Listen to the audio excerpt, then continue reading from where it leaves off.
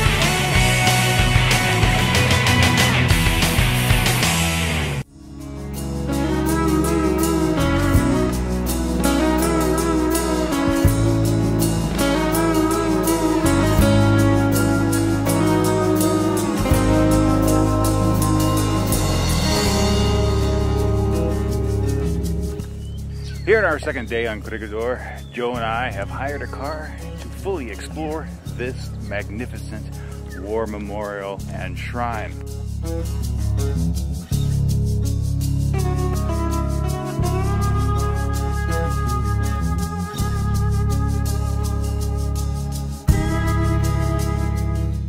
Behind me is Kinley Airstrip. It's located on Tailside and was constructed shortly after 1900.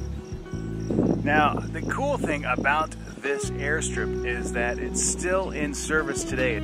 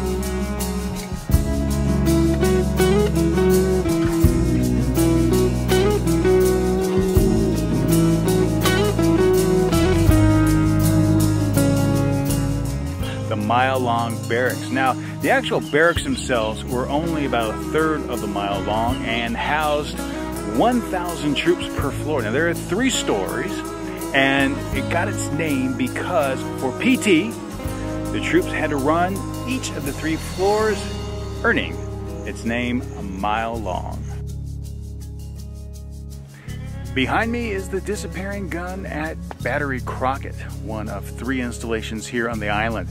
Now, these massive 12-inch instruments of destruction are unique.